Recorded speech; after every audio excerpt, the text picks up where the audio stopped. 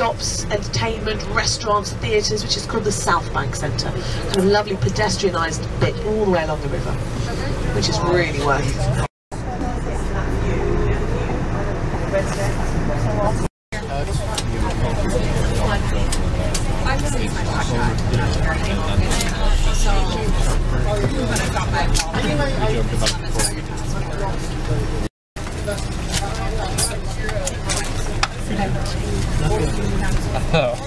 Separate those.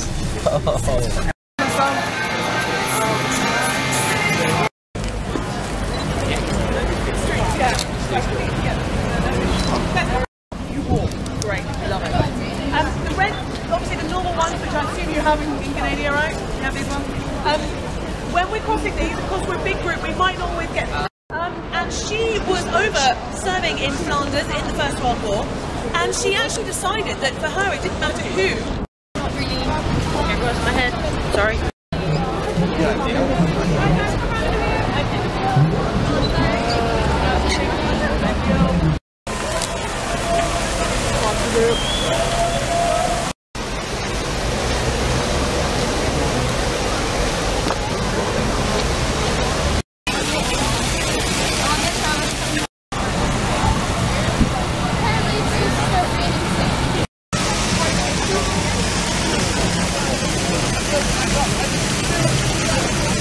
And Queen Elizabeth II has trumped her.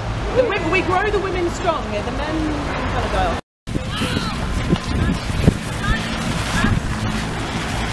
The person allowed to come through that arch in a car is the Queen. Well, you can if you do all the back as well.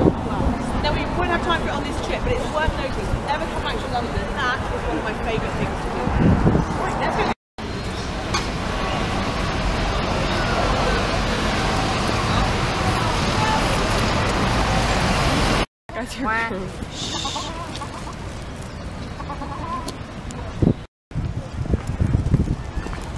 And James looked for sure. To the ground, this is the New Zealand War Memorial, and it is fantastic. It's got all sorts of lovely emblems all inscribed into it. It's really beautiful.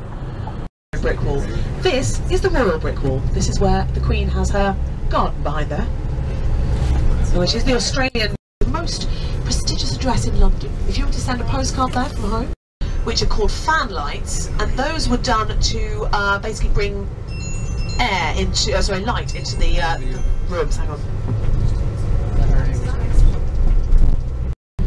But yeah, Baker Street itself is sort of off that way. Now it's a one-way street that we can't come down, so it's just down there.